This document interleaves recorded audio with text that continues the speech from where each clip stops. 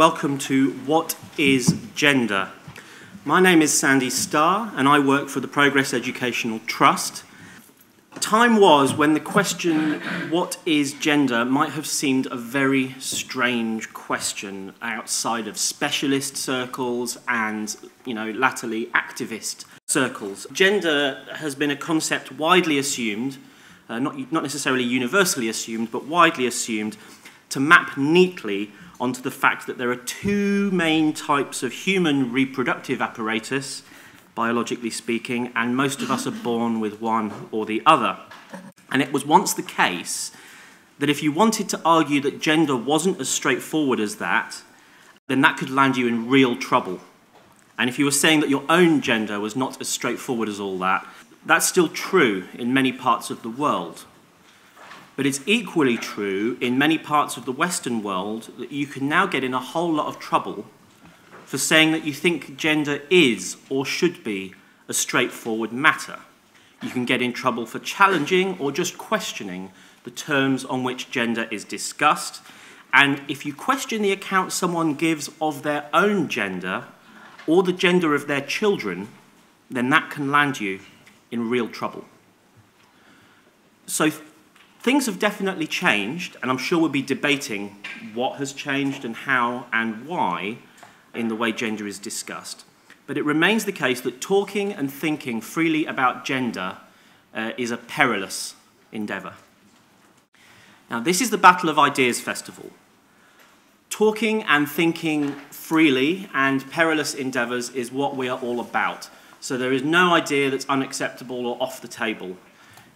Let's see if we can unpick this subject. We've got a panel of distinguished speakers, and I'll need your help as well. Things may get heated, but I hope we can generate as much light as heat.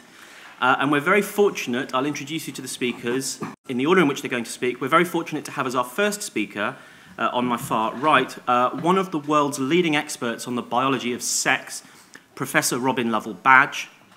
Robin is head of stem cell biology and developmental genetics at the Francis Crick Institute, and just over 25 years ago, his laboratory discovered one of the key genes that's principally responsible for sex determination in humans? Most mammals. In most mammals, including humans. So when it comes to the biology of sex, he knows whereof he speaks. And he'll tell us what sex means, biologically speaking. He might challenge us to reconsider some of our assumptions on the matter. And that will leave us, hopefully, better placed to discuss and debate whether we think gender means or should mean something different. And that brings me to our second speaker on my immediate right, Professor Marilyn Strathern, who is one of the world's leading experts on the anthropology of gender. Marilyn is Emeritus Professor of Social Anthropology at the University of Cambridge and the author of many books related to this subject. But one of the main reasons I really invited Marilyn to speak is because I was very interested in her latest book and one of her earliest books. Because Marilyn originally wrote this book in the early 1970s under the title Men and Women, during the ferment of sexual liberation and women's liberation. But it's only just been published for the first time this year under a new title, Before and After Gender, Sexual Mythologies of Everyday Life. I may have preferred the original title. But Marilyn's very well placed to tell us not just about the ideas in this book, but about what has changed in the 4 decades between the time that she wrote it and the time that it's been published. Moving across, on my immediate left, we're going to have Dr. Terri Murray, who's Director of Studies at Hampstead College of Fine Arts and Humanities. And Terri has written perceptively on this subject for various publications, and she too has an interesting book out, Thinking Straight About Being Gay, Why It Matters If We're Born That Way. Helps to have a rhyming title to make it memorable. It's a book about how our ideas of what is natural relate to sexual orientation, but it's also very useful for thinking about how our ideas of what is natural relate to gender.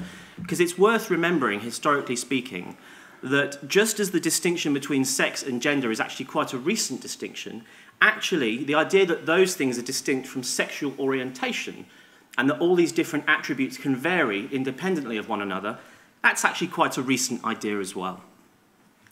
Last but by no means least, on my far left, spatially, possibly politically, We have Chrissie Daz, who is a school teacher and a cabaret performer who performs both in and out of drag.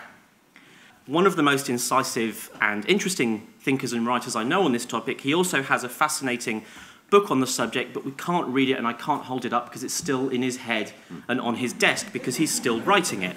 So I look forward to being able to read it and hold it up, but until then, we're going to have to make do with Chrissie explaining his ideas in person, and perhaps you can help him develop them as well. And they're going to speak for 5 to 7 minutes each. I will keep them to time, and I'll bring the audience in as soon as possible. So to start us off, Robin, what is sex? When we consider the basis of sex and gender, at least the way I view it, we have differences in anatomy and physiology, you lump those together largely, gender role, gender preference, and gender identity. And I personally view each of these as sort of separate U-shaped curves or spectra where the majority of people will be either clear male or clear female ends of these curves. But of course, they're going to be some at any point in between. And this is true of physical sex as well as issues about gender. So for while the majority of the 4 of these will also coincide, there is considerable independence between each of them, perhaps because the mechanisms involved may be different, and they're not necessarily coupled with each other, and we can get onto that later. So of the 4, we probably understand the physical differences the best, and this is the topic I was asked to address. So just, it's a really long, complex topic, and I've been known to give talks for 4 hours on this, rather than 4 minutes. Please don't do that, Robin. But just briefly, thinking about the physical differences between males and females. So you have the gonads, which are obviously either ovaries or testes. During embryonic development, whether you get an ovary or testis is largely a choice of cell fate. So you have cells which are bipotential, they can do one thing or another, and it's which direction they go in that decides whether you end up with ovaries or testes, and I'll explain that in a bit more in a second. You have the reproductive tract, so internal structures, so that's largely a choice of which of 2 independent structures to keep. So we all begin developing with both, and then you eliminate one or the other. External genitalia, again, we all begin with the same structure, if you like, and then it's patterned differently in males and females. And then brain and behavior, probably it's a combination of all of those mechanisms, or each of those mechanisms, plus other influences. So we're usually destined to be male or female, depending on whether we inherit a Y chromosome from our fathers or an X chromosome from our fathers. However, for the first 6 weeks of development, the embryo looks pretty much the same, whether it's XX or XY. It's at this point when the gonads begin to develop. And if you have, also at this point, you have the structures for the internal genitalia and the external genitalia beginning to form. Everything is very finely balanced, including in the developing gonads. But if the Y chromosome is present, and specifically this one gene on the Y chromosome called SRY, then that gene turns on and it initiates the process of testis differentiation. It acts within one specific cell type, called a supporting cell precursor, and its role is just to influence, in a more or less subtle way, in fact, the activity of particularly one autosomal gene called SOX9. So it's a gene on a normal chromosome. And its role is to boost the activity of that one gene. When that one gene starts to get to a high level of activity, it then triggers a whole series of things. So it's actually the gene that does most of the work to make a testis, but it's on an autosome. The SRY gene is actually a pathetic, rather male gene. So it's asleep, it wakes up, it gives an order, and it goes back to sleep again. So it's only active in the mouse gonads, in that particular cell type in the mouse gonads, for a few hours. It really does, that's all it's doing, is nudging a very fine balance in the direction of, let's say, we are going to make a testis now. The SOX9 gene, when it's active, it There are several things. It triggers mechanisms that maintains its own activity at a high level. It triggers the differentiation of these cells into Sertoli cells. So these are the cells that eventually in the adult testes nurture and support the process of making sperm. And it also triggers events that are going to make the rest of the gonad follow the male pathway and make a testis. If the Y chromosome isn't there, or specifically if the SRY gene is not active or not there, then ovary development ensues. Now, it used to be referred to often as even a default pathway, which is a horrible term to use. That's absolutely not the case. We know that making ovaries is an active process with specific genes having a very critical active role. But again, what happens is that once you initiate this process of making an ovary, which occurs actually in the same initial cell type, this bipotential cell type that can make Sertoli cells in the testes, in the ovary, they make follicle cells or granulosa cells, which end up supporting the developing eggs. It's this fine balance to begin with, and then it's specifically what happens at the very early stages. This tips that balance in the favor of making testis or ovary.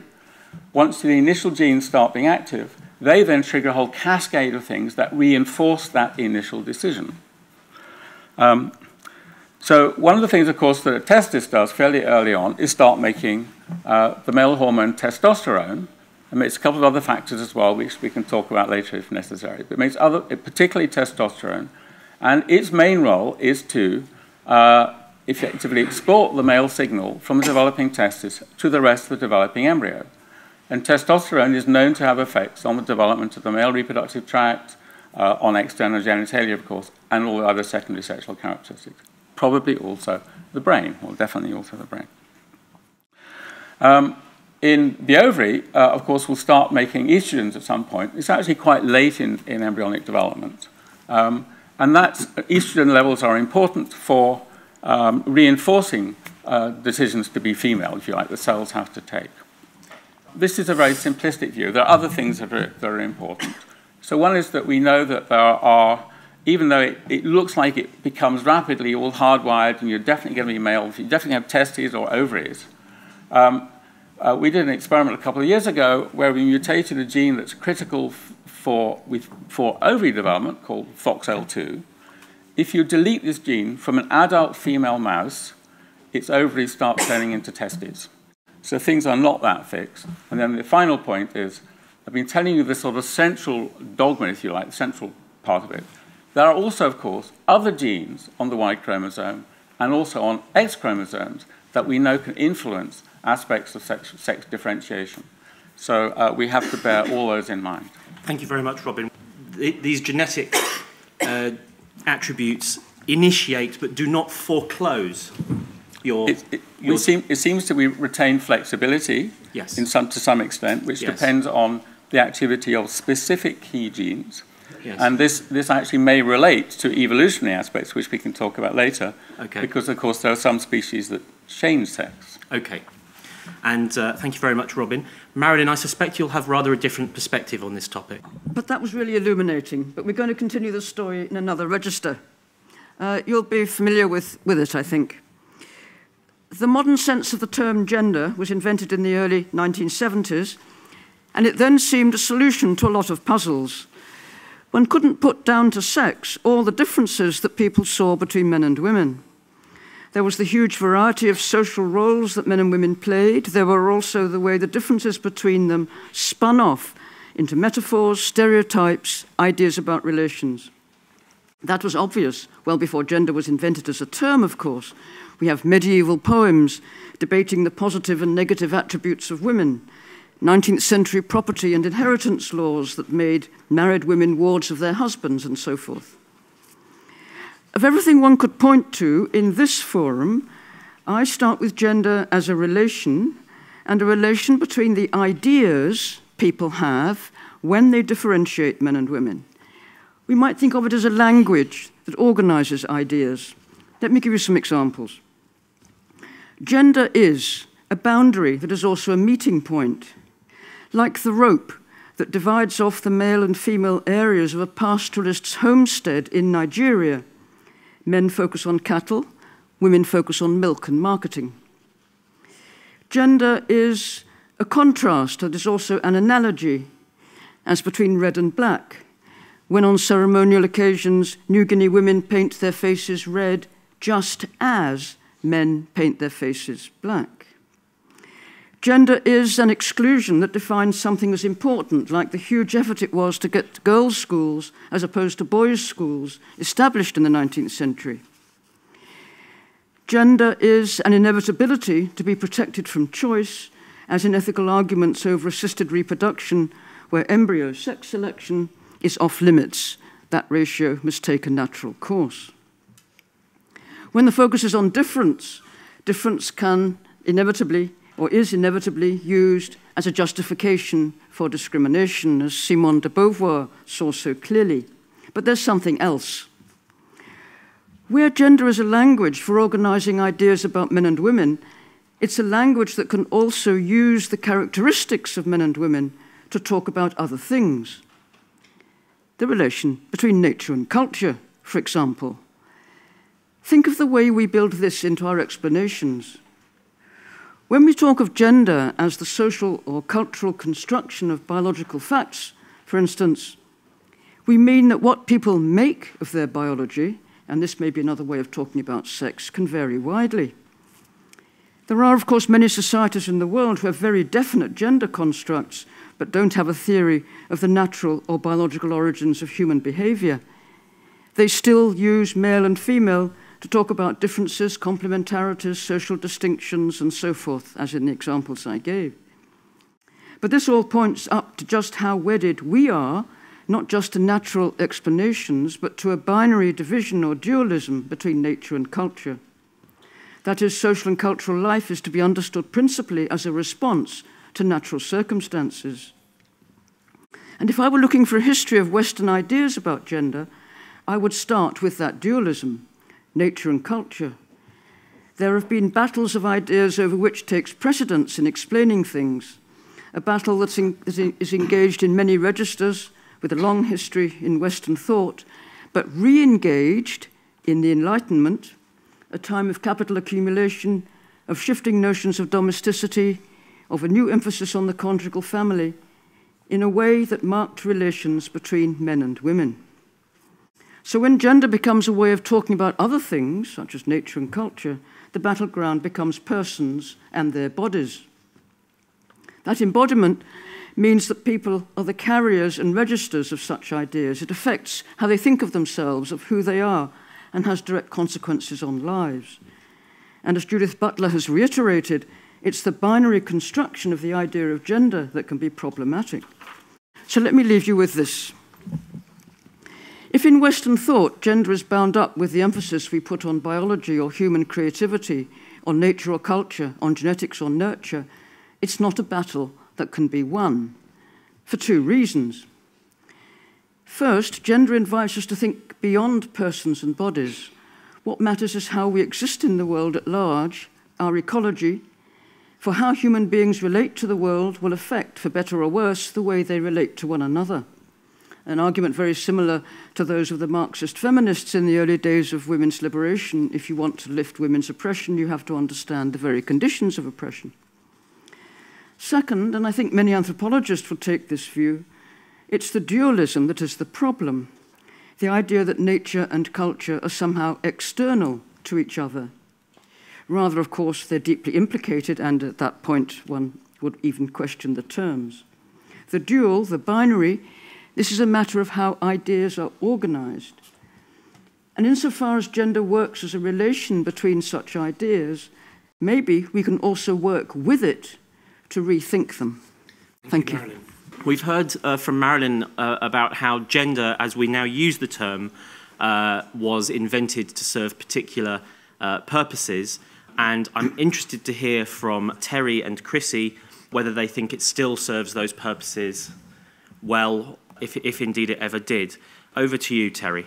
For me, sex is between your legs, and it's a given. And gender is the ideas about biology that we carry that are part of our cultural inheritance.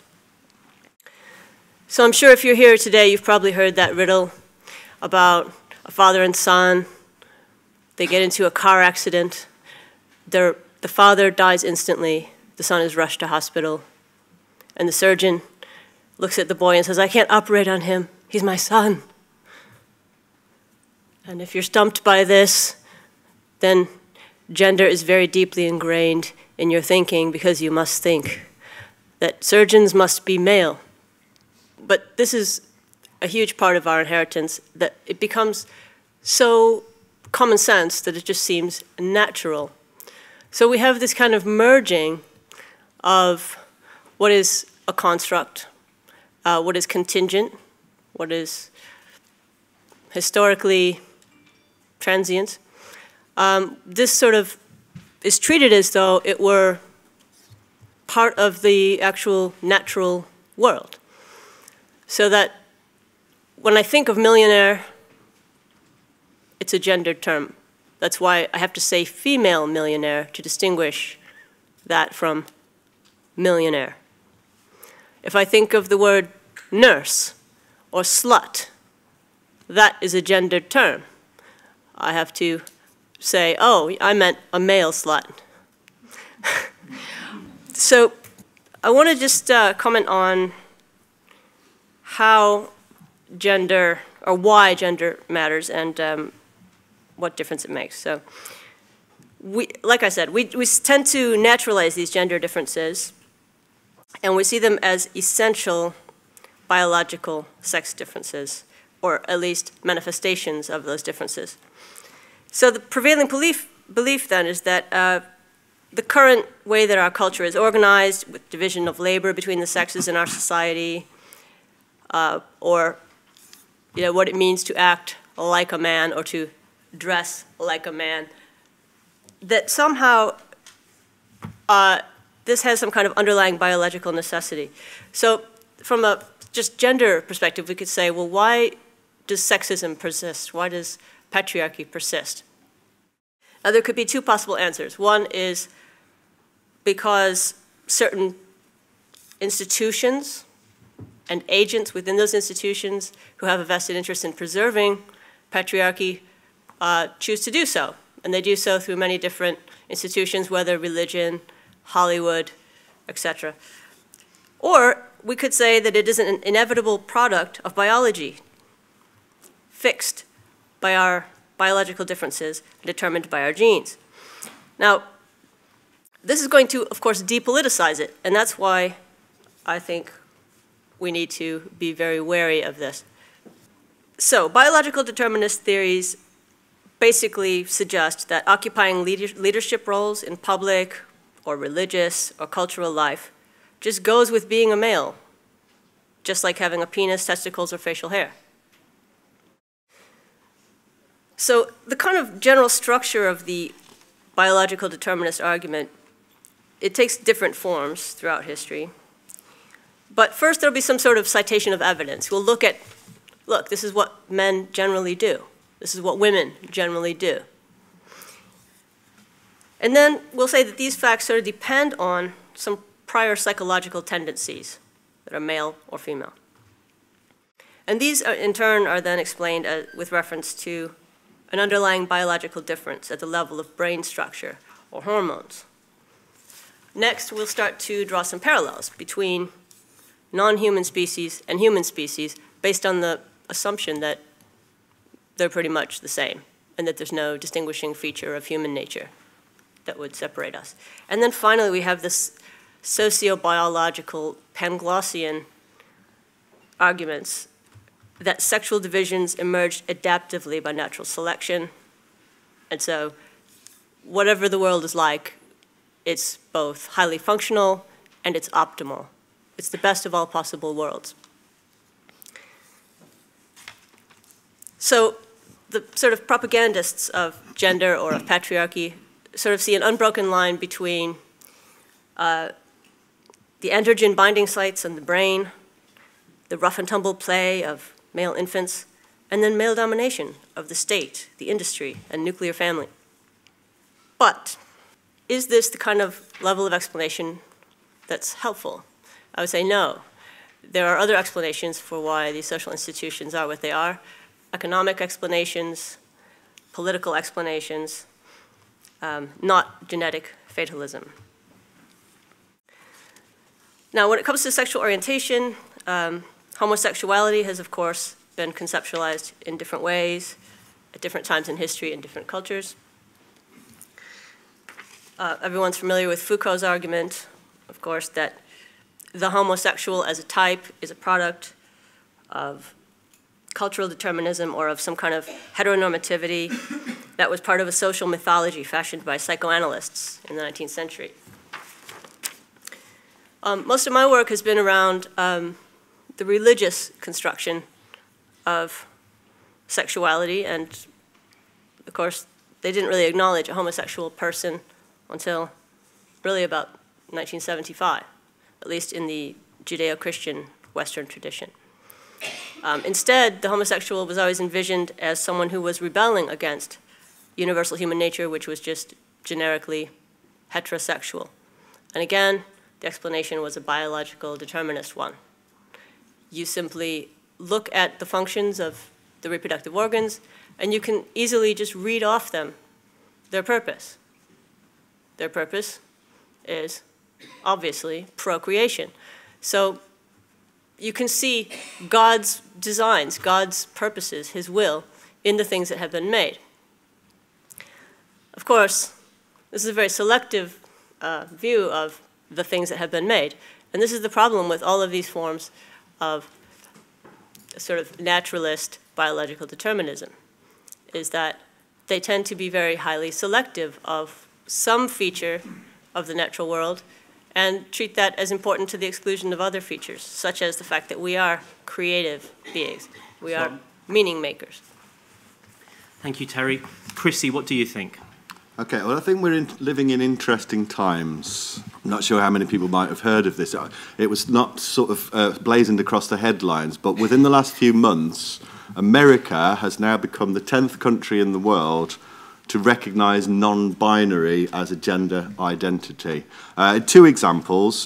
First, in June in Oregon, a person, I have to use that term carefully, by the name of Jamie Shoup, who was originally a man, decided to transition, become a transsexual woman, and then at some point along that process decided that's not really what he wants to be either, and went to the courts to ask to have his driver's licence, or I should say their driver's licence, registered as non-binary. And the courts agreed. And so subsequently another person, in this case an intersex person, decided to follow suit in California. And there are several other cases look set to be making the same demands on the legal system in America. So that's interesting. As I say, America is now the 10th country to do this in one form or another. Other countries have, for instance, removed the need for stating either male or female on various documents. Other countries have allowed intersex babies to be registered as neither male nor female. And several other countries have introduced a third gender as a third option. I think largely what's driving this is the states themselves. It's sort of on an international, supernatural level where, for instance, one country will bring in a Gender Recognition Act, and they will be careful to make sure theirs is that little bit more liberal, if you want to use that word, than another's. So, for instance, Argentina in 2006 made it possible to change your gender without having any medical expert input. It was purely self-declaratory. Since then, countries like, other countries have followed suit. Countries like Norway have now allowed people as young as 6 with parental consent to change gender. And I think in some states in America, children can change gender without their parental consent. So that's all quite interesting. I think what this throws up for me is, what is this concept of non-binary and where does this come from? And I think to try and get to grips with that, we need to realise that there have been a couple of really quite significant paradigm shifts within little more than a generation. So if we go back to the early 70s, I think everybody, whatever their position, whether they were sort of reactionary, biological determinist, anti-feminist, whether Marxist feminists, or everyone else, was agreed that essentially, while gender might be many things, the central point of it, the main point, was that it was about the sexual division of labour. It was about, how society organises economically to share out the paid productive work from the unpaid reproductive work. That clearly shifted. I would say in the 80s it was quite clear that that had gone for a number of reasons. Partly, I think, because it was no longer as hard and fast as that. The reality was that far more women were going out to work, far more men were sharing the burden of housework. Also, I think because generally the idea of economics and our positions and relationships on that scale, that macro scale, were not throwing up the potential to radically transform society the way that perhaps previously many people had thought. So we started to think of gender in terms of interpersonal relationships, in terms of men's sexuality being a problem for women, to do with the relationships of bonding, particularly male bonding, causing problems in terms of homophobic responses, and everything was seen in those sort of interpersonal terms. But I think the second paradigm shift, so the third paradigm, which we're starting to have to come to terms with, sees gender not in terms of relationships of any sort, really. It is a mood more than anything else. It is something which is just a deep-seated sense. I feel that this is my gender. One example, just to sort of illustrate this, the definition of agender from nonbinary.org. I might read a few more of these out later. People find that they have no inner sense of their gender identity. That is, they have no gender. So it's as read. It's your inner sense that decides. That's it. That's the only thing it relates to.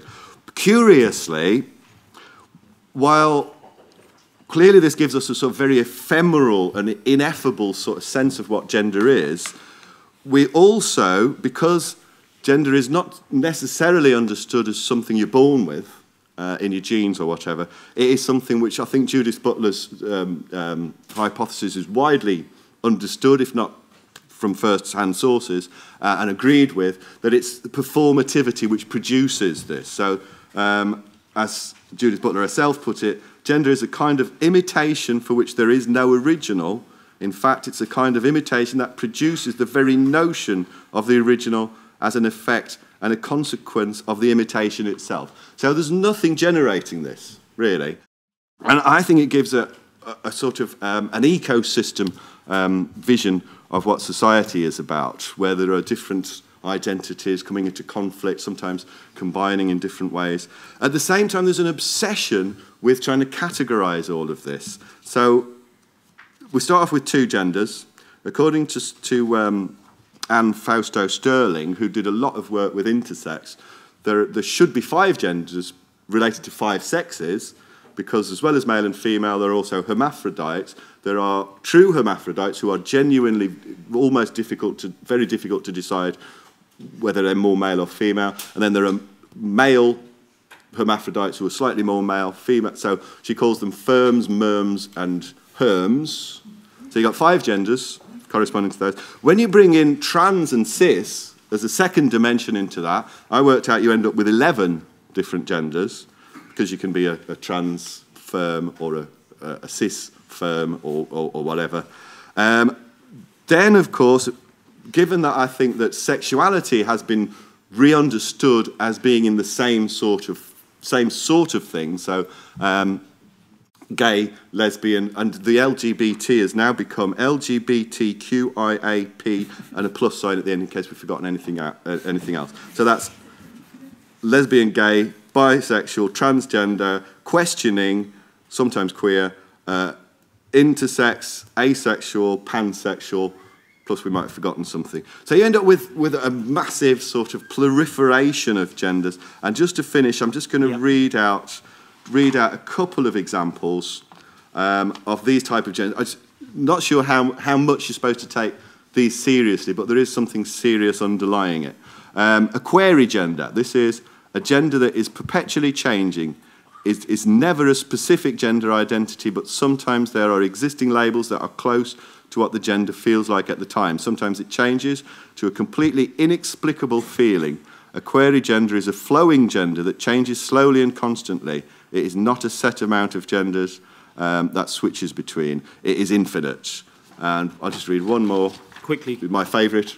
Schrödinger gender, which is a gender which you can both feel and not feel, and also a single gender that exists as if it were many genders at once. Thank you. Can we thank our speakers?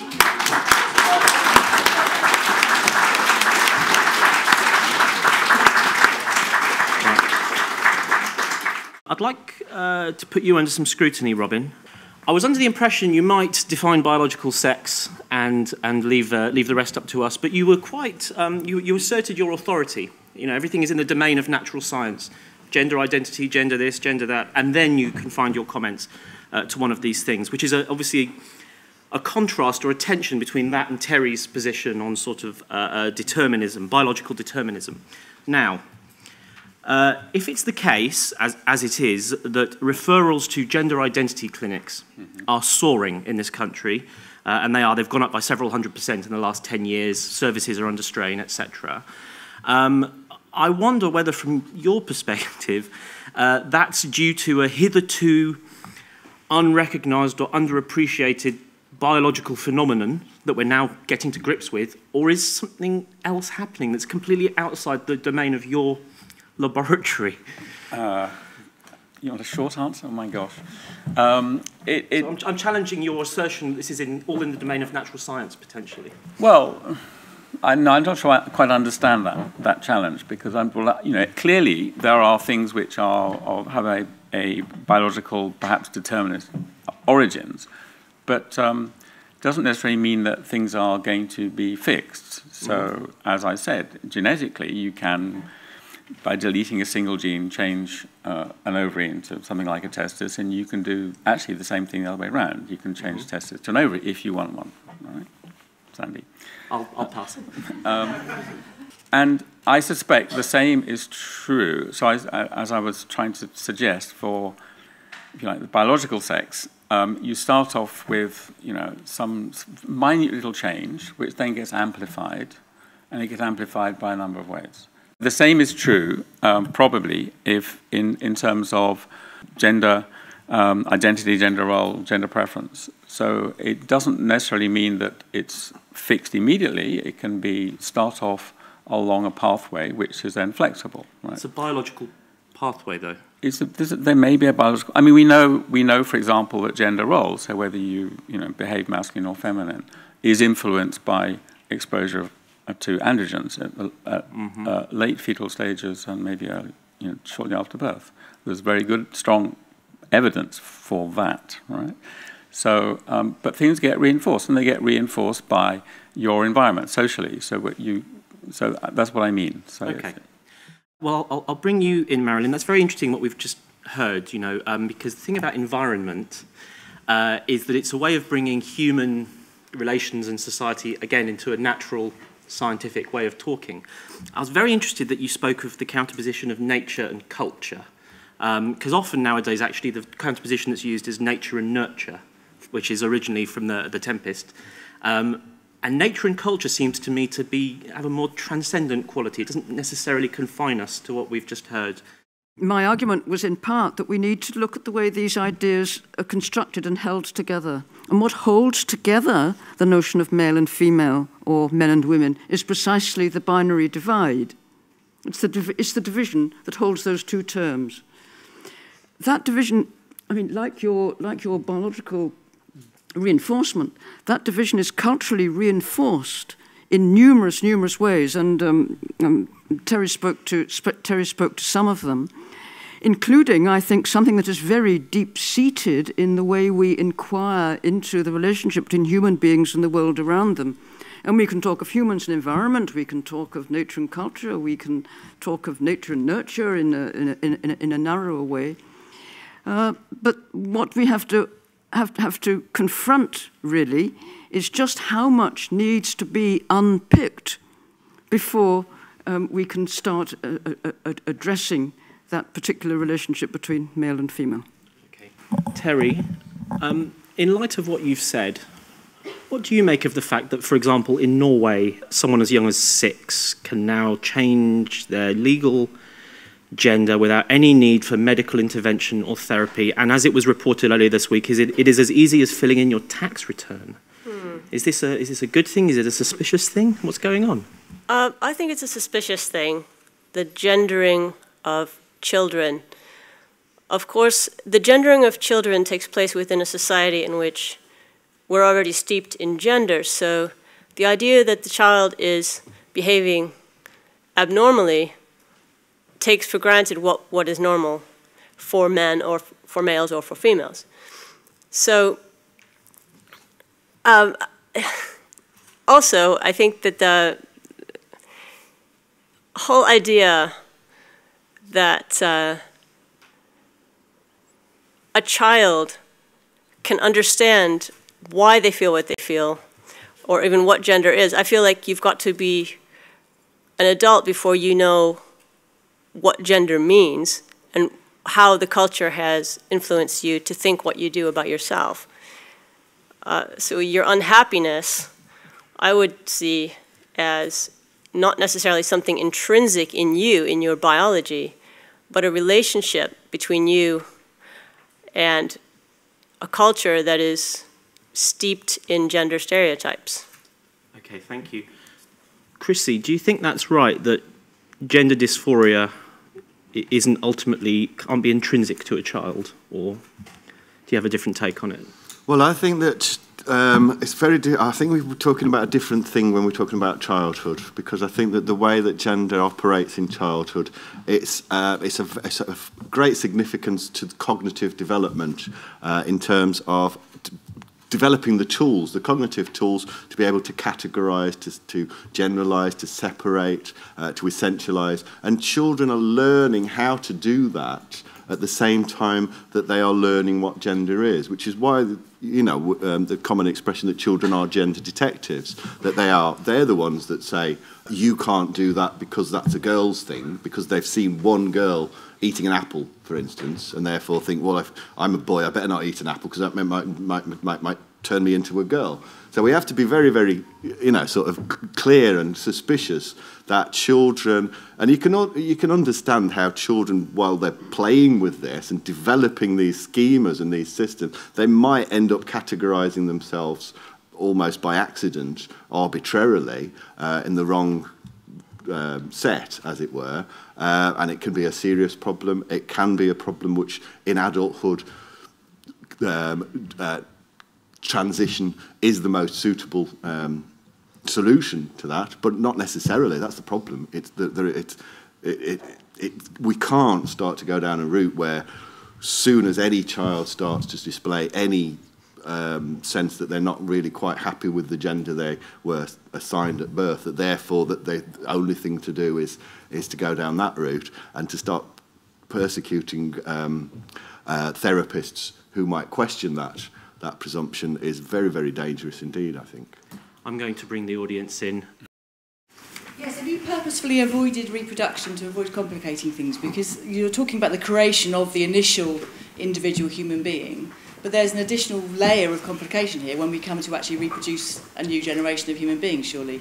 And, the fact of the necessity of some kind of minimal heterosexuality, or not heterosexual act, in order to, generally speaking, create that new generation. So are you leaving it off the table because it just makes a mess of things, or is there another thing going on? If, as you say, there's so many genders, I think now on Facebook there's 71 or something you can choose from, then I don't understand why gender doesn't almost go out of the window and we're just individuals. So there's that thing, and then at the same time, as there's all this plethora of genders, there seems to be this drive to make our biology match what we think of, but there aren't 71 biological forms. So I just don't quite understand what's going on there. For Professor Lovell-Badge, on Wikipedia, we are now informed that there are three sexes. There's male, female, and there's intersex. So intersex has become a category separate from male and female as a category of sex. But it doesn't actually say what is the category between male and intersex, or indeed the category between that category and male. So I just wonder if there's a confusion of boundary or fuzziness and categories, and whether intersex, or what I think really should be disorders of sexual development, are thought of as a category. I wanted to sort of raise whether gender identity is actually how much people care about gender and their actual gender identity.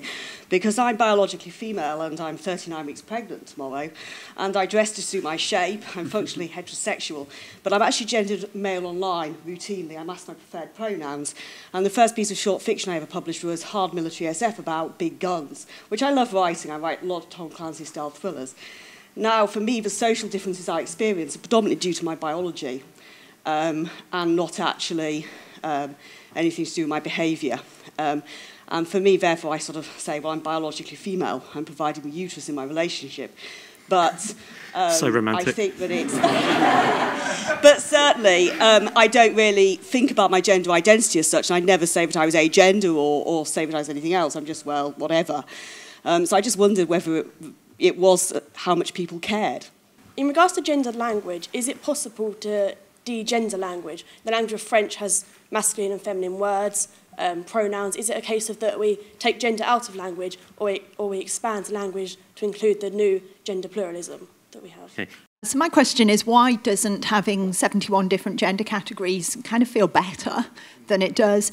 So when Simone de Beauvoir wrote that one wasn't born but becomes a woman, it felt like a very liberatory move, because she wasn't denying any biological reality. My reading of her work is that she's not denying any biological reality, but she's arguing that who you become, you don't have to be constrained by your biology, you don't have to be constrained by society, and it felt very freeing, very liberating. Whereas it seems now that we've got even more options available to us, and now that we're able to deny the underlying biology and the connection between sex and gender, actually we seem more constrained and less free. And I'm just wondering why this is the case. I mean, it seems, for one thing, the emphasis on performance and the emphasis on a feeling that's innate, that we all have to invest huge amounts of time in kind of navel-gazing and examining what our innate feelings are and kind of acting out this performance. And it just seems to be a very conservative and regressive move. Thank you. I'm going to come back to the panel and then I'll go back out to the audience. Just to remind people, we've got on the table reproduction, the biological fact of reproduction. We've got whether gender is, or whether sex, or one or both, is a spectrum, whether it fits into discrete categories, whether it's possible to de-gender language. And this, Simone de Beauvoir's point, which was reiterated by Monique Wittig, that one is not born a woman, i.e. it's where you take it to, not where you take it from, that counts in life. Who would like to start? Why don't I start with, first of all, reproduction. Obviously, it's necessary, otherwise the species wouldn't survive very long. So there must be evolutionary pressures to make sure that at least a significant proportion of any species are heterosexual and capable of reproduction, unless, of course, it's a species which reproduces parthenogenetically, which we don't. Yet. Yet, but who knows? So clearly, yeah. But I mean, again, I think it's useful to think of that. I mean, obviously, you have to have males and females having sex to have babies, otherwise they wouldn't be humans anymore. But I think that's adding. I mean, that's a biological necessity, but I'm not sure how much it really plays in terms of gender and those sorts of concepts. With respect to definitions of intersex, for example, and the 71 categories of gender, I mean, I started when I began my presentation, I personally think that it's sort of ridiculous in a way having specific categories, because each of the four variables is a spectrum or a curve, and anyone can be any point on any of those four curves all at once. So is it then useful? What? Is it useful to have categories if they can be permutated that exhaustively? I personally don't think it is terribly useful, except, you know, it's in some respects it's necessary for people. People want to know where they are, so that's important.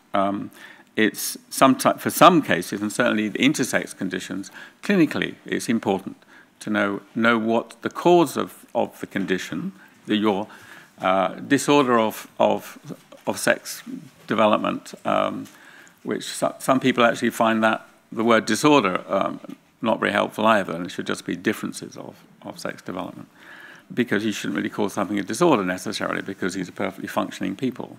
So the type of, if you like, genetic cause of a DSD is relevant clinically, so it's important to know, but there are certainly many different types.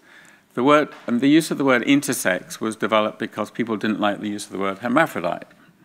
And then, so that hermaphrodite was objected to, particularly by the communities of people who are intersex. And they proposed that name, and there are societies like North America. There's the Intersex Society of North America, and they campaign for their rights. And they can be quite aggressive campaigners. So that's probably why that definition exists, why that it's in Wikipedia that you have that. But again, you have this whole range, and it depends what's happened. So you can have complete sex reversal, where you have individuals who are XX males or XY females. You can have partial sex reversal, which can mean that they can have ovotestes, or they can ovary on one side, testes on another. They can be, and all sorts of different things can happen in terms of internal genitalia, external genitalia. Okay, thanks, Robin. I think it's useful to remember where the words sex and gender come from. They're both from Latin. Sexus referred to the division between things. Intersex is sort of in between a division.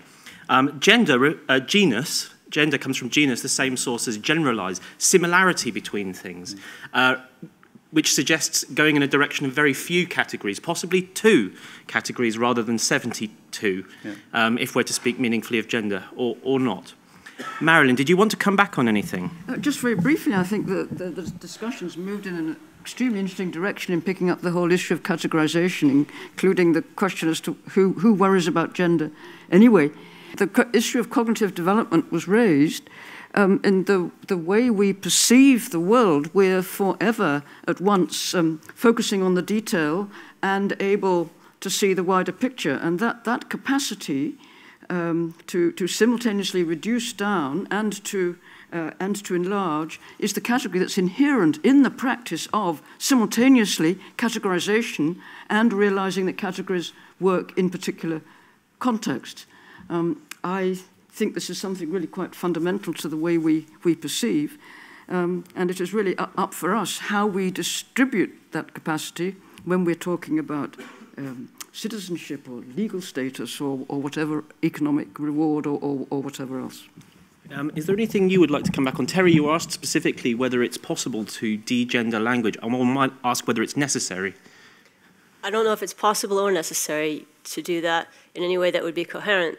Because if you say, you know, I can just make up whatever gender I want to be, and there are no conditions really whatsoever, then there's really no difference between saying I'm this or that gender and I'm an indeterminate widget.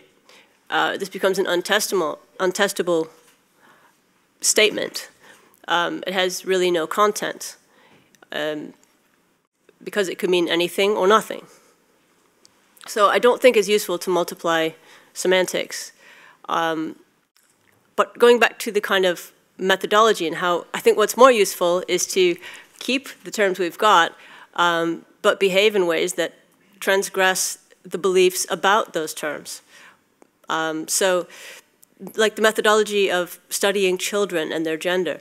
If you have children who are behaving in non-stereotypical ways, then that ought to be evidence against the assumptions of your premise. So you should be changing your beliefs about sex or gender. You shouldn't be saying that that child is some sort of aberration. You should be questioning your own premises instead. Chrissie, what do you think? Yeah, on the language point, I mean, the non-binary field is a lot of it is people who don't have any particular sort of reason to relate themselves as being neither male nor female. It's just a choice that I don't want to signal that I'm sexist, therefore I will choose that I'm going to be they, their, them pronouns from now on, and everyone else has to respect that. I don't think that is very useful. I think the language is a complete red herring, really. For instance, I mean, we know that he is supposed to be a universal pronoun, but we also know that there is an inherent sexism within the language as it's developed, reflecting the society where we all came from. But I'm going to read a quote here as well. This is Mimi Marinucci from her book on why feminism is queer, and she is now talking about the word person. She says, in principle, gender-neutral terms such as person or people refer equally and literally to all people, including transgender and intersex people. In practice, unfortunately, the priority in contemporary US and European culture granted to men, more specifically to heterosexual men, and even more specifically to white, European or North American, formally educated, upper-middle-class, able-bodied Christian heterosexual men, is so deeply entrenched that what comes to mind as the generic person is, well, that person. Okay, so what that says to me is that you can't win. You know, if you decide that you're going to be gender neutral about everything that you say, then someone is going to accuse you of reflecting the inherent gender bias, which is in society, and it's not really your fault, so I don't really see where we can go with that. A number of people have referred to Facebook's 71 gender categories. Now, just to point out, a lot of those are different preferences of words, many of which refer to the same thing. It's impossible to count how many genders there are. On different websites, different ways of looking at it. People break it down into different ways. There are some categories, like, for instance, different subcategories of transsexual, or autogynephilia, which is a category which caused the authors of that, Michael Bailey and Ray Blanchard, to be chased out of town effectively by a group of trans activists. But many trans people like that. Many trans people identify as autogynephilics. There we go. It's interesting that one of the developers at Facebook who introduced the expanded gender options, it's now been expanded much further instead. It's now totally customizable, at least in America. You can literally just choose your own gender on Facebook. But one of the people who developed that is a trans woman. Because of Facebook's real names policy, she's not able to use her preferred name. Indeed, the name she was known by in Facebook's offices on the website, and is complaining very loudly about this. And I think that throws up a lot of interesting questions and tensions about what we use things like names and gender and attributes to mean. Yeah, go ahead. I have two questions. The first is for Robin. Robin, right at the start, when Sandy asked you the first question about why sex referrals have quadrupled or went up by a few 100%, I think he was hinting at something. I want to just tease it out. Was he, and this is also for you, Sandy, yeah, were you hinting that people like Robin, the biologist, shouldn't have anything to say about that debate? Because really it's not a biological discussion. It's more sort of a cultural discussion phenomenon. So that's the first question. Mm-hmm. The second question is, at the paradigm shift which Chrissie introduces, there's an awful lot of young people here, and some of them are even my own sixth formers, and this is a discussion that young students are absolutely massively into, about the definition of your sexual identity, or whatever it's called, into 60 or 70 sort of different directions. And most of the young people I speak to, they see this actually, by and large, as a liberation, as a positive thing, because they're coming from a position where they see homosexuals and bisexuals and other people having been discriminated against in the past, so they welcome it. And then you have Joe here behind me who spoke, who effectively accuses people who want to define in these 70-odd different ways as narcissistic, navel-gazing, self-obsessed. So really, I'm just curious about where the panel situate themselves on that question. I was really worried that you weren't going to get any questions on this panel, Robin, but I'm going to ask you one as well. It's It's the same sort of issue. You seem to be loosening the grip that biological determinism has over sex. And I just want to chase that down as to how far you go with this, because are you suggesting that there's no real unity or no real essence to the terms male and female in a biological kind of way? And if you are saying that, are you saying that the unity therefore comes from our subjective interpretation of how biology works? You know, that it's us that is kind of making this stuff up. There's no real unity to these terms. Because if you're saying that, it seems to unreasonably unhinge sex from biology. There does seem to be something in it that makes it what it is inherently. I think what I want to say is that I'm disappointed so far to find that I haven't disagreed with anything that anyone has said, either on the panel or from the room. And I find that actually very strange, given the fact that, that this is an area which we know is extremely difficult to debate. I don't know whether people know that the NSPCC had a series called Dare to Debate, which had to be closed down. They proposed a debate between Sarah Dittam of the New Statesman and Kelly Maloney, a trans woman. We invited Sarah to speak here.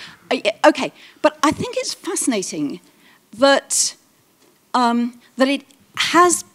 that the things that we're talking about here, we are all agreed on. And yet, I mean, I do think we're absolutely all agreed. I really don't think anything anybody has said I've disagreed with for a single second. It's eminently sensible and utterly right. And yet we live in a world in which, for instance, we have the Conservative government producing, asking the Women and Equalities Committee to produce a report which includes statements such as, well, actually their recommendation co-written with Gendered Intelligence, which includes a statement from somebody who says, a trans woman who says, I have a male body but a female soul. And that kind of statement, which seems to me to be just completely bizarre, we have the repeated invocation of the phrase born in the wrong body, which also I simply do not understand. I don't understand what the self is. What is this self? Is it a soul? Is it a spirit? Are we back in the Middle Ages, you know, which inhabits this wrong body, and this wrong body, not my body, but a wrong body, which then needs to be medically changed or altered. So I think we're living in a very strange world with some very strange real-world consequences of what is, of course, initially a liberatory movement. But I think the consequences are quite concerning, and I think it's very odd that there is no battle here. Perhaps say something that will that our friend here can disagree with. Go ahead, yes. So this is my question for Professor Marilyn. After hearing Camille Pallier's speech on feminism, she was speaking about that she thought transgender was quite a scary concept for young people because it could be just another idea of rebellion for our age, and that even it is dangerous because it is an irreversible physical change if they do choose to go for gender reassignment therapy. I was wondering what you thought about her ideas that it is a dangerous concept and that it could just be the new rebellion for our age. I just find, as you said before, like people be making genders up like nearly every week. I mean, as you said, 71 genders. I believe that the original movement was supposed to be more for accepting people and the decisions, but it's gone way past that. I mean, what's going to happen next? I mean, I identify as an attack helicopter. I don't want to be called him, he, or you know. I mean, are people going to be moving on to animals next? I mean... Hi, my question is for Terri, and it's about essentialism and the use of generics. I'm concerned on a number of points here. And the first thing is the use of gender by a second-wave feminist historically seems to be based on the idea of a relation, as Marilyn says. Men, or utilising Catherine McKinnon's argument, men are dominant, women are subordinate, and the sex difference, as she specifically defines it, men are powerful, women are powerless. From that, we take a whole bunch of things of what you might call attributes that people attribute to men and to, and to women. We are not now living in the period in 2016, as Becky Friedan was in the 1960s, early 1960s, where women had, from her classes in the 1950s, all engaged and possibly married by the age of 21 at the time they left college. So the argument that you made about if you assume a man is a doctor, if you hear doctor, you assume man, it's you're living in a gender thing. In other words, what you have done is essentialised what basically a doctor is. I don't think of a doctor as a male, and I'm not sure how many people do these days think of doctor as man, but what the gender specialists continually take all these worst attributes, all these sexist assumptions, and they essentialise them. So, for example, what you are actually doing is taking all the terrible attributes, women are powerless, women are this, women are that, men are dominant, men are sexist, women are, weak, women are poor, etc., women are untrained, and you essentialise them and pretend that they're accurate, and these are the definitions that are applied. These are wrong, these are false, and they are outdated and certainly not relevant in the 21st century in the UK and the US. And very finally, so you get around that by turning around and saying use of generics. So the use of generics, you say, well, you can do it because most women are this or most women are that. But the only generics that you seem to allow are generics that suit your position. So to give an example, those types of things, but you can't utilise a generic that doesn't suit you. So if you take, say, the president of Harvard University, when he basically said, utilising for sociological study, that say men are better at maths than women, you won't allow it, and then that guy gets sacked. So the use of generics is just appalling.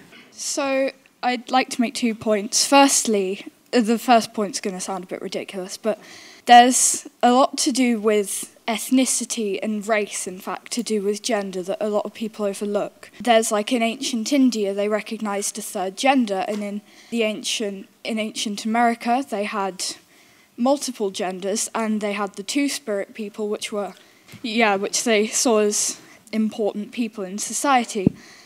And a lot of that due to the cultural genocides of what happened when colonisation took place.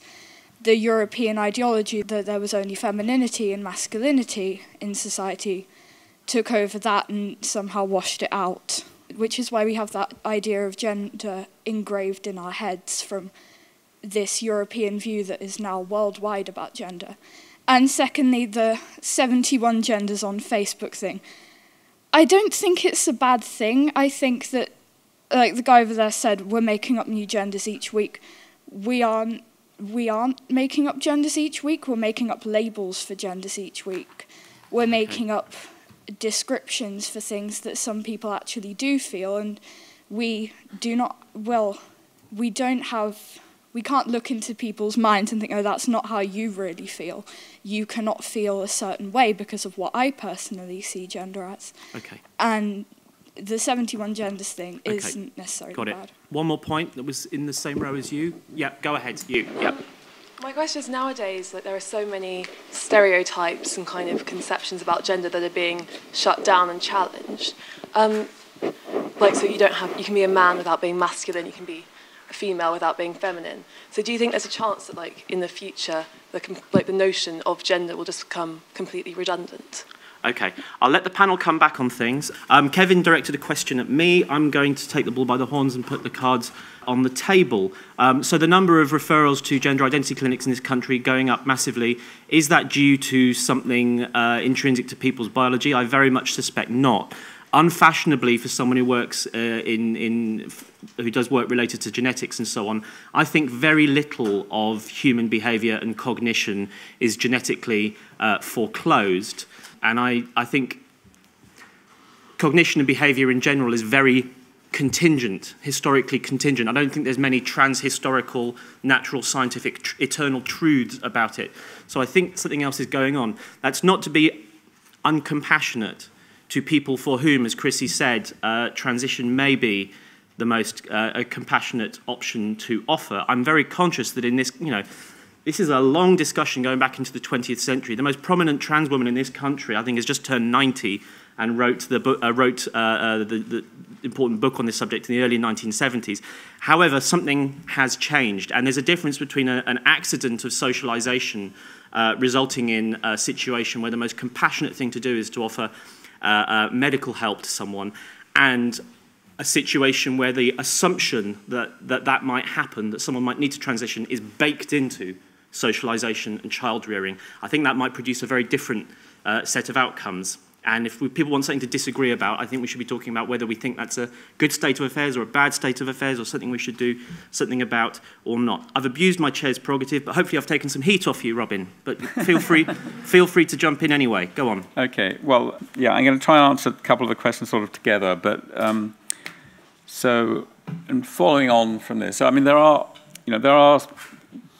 papers published with statistics which say things like, if you look at the proportion of people who are, let's say, non-heterosexual, to cover, then it's been constant about 5%, and it's 5% in pretty much all societies. Mm-hmm.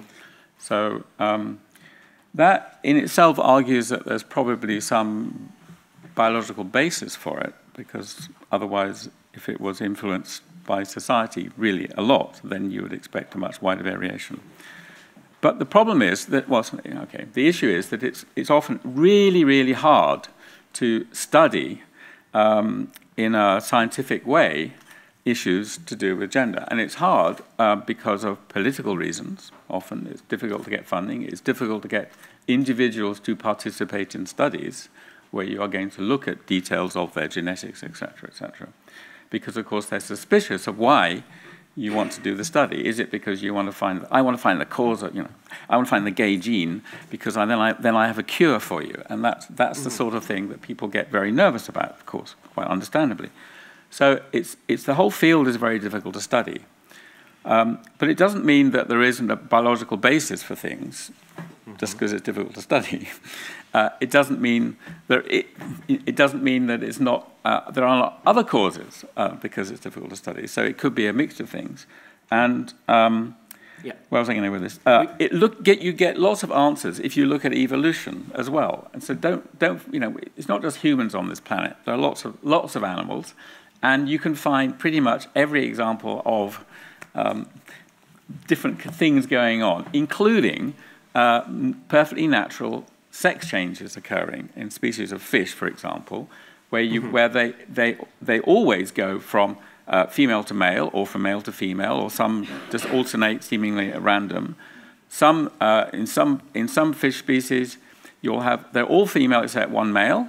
If that male dies or swims away, the largest female simply notices that there isn't a male around, and she changes and becomes male. Okay. So anything happens in biology. Okay. Terri, you were effectively accused of some form of projection. You essentialized gender. You asserted that when we think of surgeons, we think of a man. Was that all coming from you? I'm summarizing the point from the floor. I was really describing rather than endorsing the views there, but yeah, sure, the use of generics is appalling, but the use of generics has been something that's been done by institutions. And my point was that it's been justified with reference to nature as though it were inevitable, when in fact it's down to agency. What forms that has to take, well, that's up to us. And I'm not saying that all women are victims or have to be victims, or all men have to be sexist patriarchs. Okay. Sorry. Marilyn, you were asked whether questioning gender or being trans or what have you is the rebellion of our age, the way the youth are kicking now. Yes, and I guess behind that question is the notion, is it just a rebellion? In other words, are we just cultural dupes as we've always been? Well, of course, we're cultural players as we've always been, and one would hope that every generation would have its rebellion. So from that point of view, I would take even the putting the rebellion into a cultural context is quite positive. But the other thing that hinges on this, and there were several questions again that brought up the notion of identity, that one of the changes that there has been is that having first rebelled by separating sex and gender, these two things have then collapsed when one talks in terms of personal identity, simply because of the role that the body has in our Western notions of selfhood. And therefore it seems to me that any project of self-fashioning, and that is what people do all the time, is going to consider gender in those terms. And as a project for oneself, I have no problems with it whatsoever. Chrissie? I'd pick up on the two-spirit thing first of all, because I think that Facebook says be very, very careful if you identify as two-spirit that you're not appropriating a Native American identity, which is interesting because from my understanding there were lots of different, in traditional pre-colonial Native American society, there were lots of different ways of anthropological systems of gender. Two-spirit, I think, only apply to the Navajo Nation. I might have got the wrong one. And so now all Native Americans are appropriating the system of one particular native tribe. Also, it's worth pointing out that in many of these pre-modern societies, non-male, female, third gender, whatever you want to call it, was not self-selecting. It was often that they had a particular role in relation to the gods and goddesses, and they were selected at birth. You know, you didn't actually choose to be two-spirit necessarily. It's interesting that two-spirit does tell us there are two genders. It says that there are male and female, and I agree with that. You know, and I don't think there is a problem that because there are, or if we accept there are only two genders, that necessarily means people who don't fit all that easily into that are being problematised as people. I don't see that follows. A couple of questions to the panel. Some advice on a practical problem. I run an abortion service, British Pregnancy Advisory Service, and traditionally abortion clinics have been seen as treating women. Consequently, the literature refers to women and also with female pronouns, and we're under an increasing amount of pressure to change that language to be non-gendered, to talk about pregnant persons. I regard this as being an element of virtue signalling, really, which I think doesn't correspond with the reality. We have had our first dude patient. The attitude was, well, you treat them as an individual like anybody else with their own particular needs and backgrounds. But I wonder what the panel thinks about that. Okay. The other thing I just want to quickly throw in is I just wonder why you think it is that sexual identity has just become so important to the point where young people seem to identify their identity before they've even actually started to practice. You know, I am a pansexual before I've actually had sex with anyone. And I mean, call me old-fashioned and just old, but it's like I think most of us probably spend more time drinking coffee than we have having sex. But there's an element that you don't stress out about whether you're a flat white or whether you're a skinny latte. And I just wonder at what point sexual preference has just become such an identifying, consuming thing. Okay, two final points in the front row. Make them espressos. I'd like to suggest that the proliferation of gender identity is actually a new form of conformism. And I base that on the fact that it has been embraced so quickly by institutions, by colleges. I mean, at a college in the town where I live, they start every term by requesting that each student specify their gender pronoun. Now, if that's, if that doesn't encourage you to conform, I don't know what does. Okay, and the final point? Hopefully this will give you something to disagree with. My view is that, particularly the categorization of non-binary is a kind of an individual nihilistic attack on society, on a society that doesn't understand me. Mm-hmm. And consequently, it's destructive both for the individual who goes down that road, but also destructive for society. And I believe it's destructive for society because we are, creators of meaning. We are cultural players. I think you're right, Professor Strathern. And so that when we try and frustrate meaning in that way, in order to confound society that is in front of us, then it's a kind of an attempt to confound society and is destructive of the individual themselves. Okay, I'm going to ask each speaker to offer a concluding thought. They can refer to anything that's just been raised, gender questions in context of abortion, in the context of conformism, and whether being non-binary is ultimately a nihilistic statement or attack on oneself and on society. And I'll get people to offer their closing thought in the same order as which they give their initial introductions. So Robin, over to you. The whole topic is incredibly complex. It's a complex topic for many reasons. The biology is really complex. We are starting to learn more about aspects of the biology. We don't know enough. We know a lot about how, say, physical sex differences arise, but we actually still don't, I mean, there are physical sex differences in the brain, of course, and we don't know how necessarily how those arise. Some of them probably due to effects of hormones, but probably not all. A lot is due to reinforcement. It's very difficult to do the biology to actually understand where those differences come from. Is it a cause or a consequence? So do you see a different pattern of tracks connecting one part of the brain connecting with another because of a basic innate biological difference between males and females, or because once you become male or female, you start using different pathways? And that is a very interesting topic to study. Yep. There are, of course, lots of new techniques coming about and new things we can do. I mentioned some tricks about, we can change an ovary to a testis or vice versa. You can do things like womb transplants. You could have men going to an abortion clinic because they've had a womb. So we have to, I think, be just as flexible about our approach to all of this as people are in terms of how they define themselves. Thank you. Marilyn. Okay, very quickly, a pregnant person, every revolution has its costs.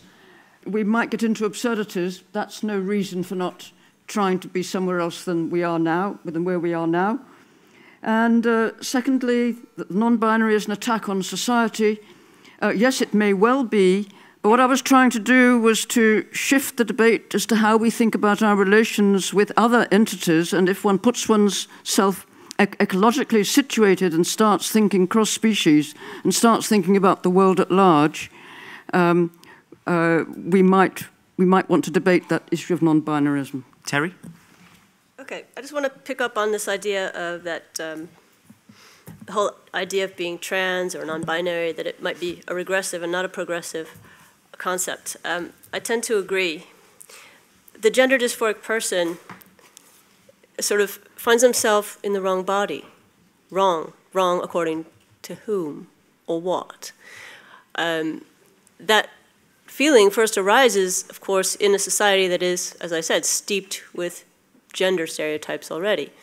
So there could be any number of reasons why the person feels that they're in the wrong body, and these would be, I would argue, are cultural reasons of a misfit between the cultural expectations of how someone with my genitals is supposed to behave and my ability to do that. Now, there might be any variety of reasons, but I think I can think of quite a few that don't have anything to do with an intrinsic, innate quality in my body, such as the fact that I'm an individual who just can't conform to two very huge generic generalizations.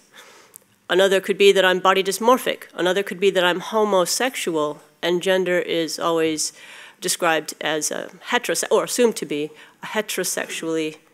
It's sort of intrinsic in the whole idea of gender, of being male, being female, that you are heterosexual. Mm-hmm. And maybe also you feel this way because you're on the autism spectrum. Maybe you have Asperger's and you're not quite clear about what's expected of someone like you in terms of how to behave in the correct gendered way. Okay. We've swapped one spectrum for another. Chrissie, last word. Okay. I thought it was interesting, the final 2 points from the audience. One person saying it's a new conformism, the other person saying it's a destructive nihilistic impulse. And how can those both be true at the same time? And I think they actually are.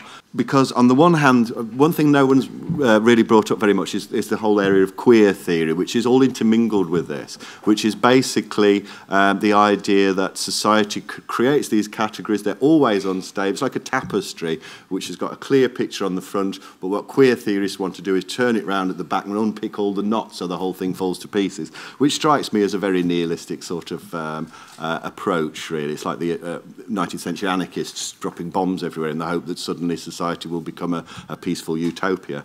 Seems quite unlikely. But how can that coexist with the new conformism? I would say because there is no objective behind this. There is a movement of, we want to do something, we want to make society different in some way, but there's no clear sense of what the future holds. And that brings to my final point, which is what these seemingly contradictory positions have in common, is a deep contempt, I think, for the vast majority of ordinary people who simply don't have any problem with male and female. Okay. Very finally, I'd like to thank again the sponsors of this strand, that's International Business Times. I'd like to thank the people helping out here in the room, that's the Barbican hosts, it's the Battle of Ideas volunteers running around with microphones, it's the WORLDwrite volunteers who are doing the filming, and most of all, I'd like to thank our 4 wonderful speakers. Give them a round of applause.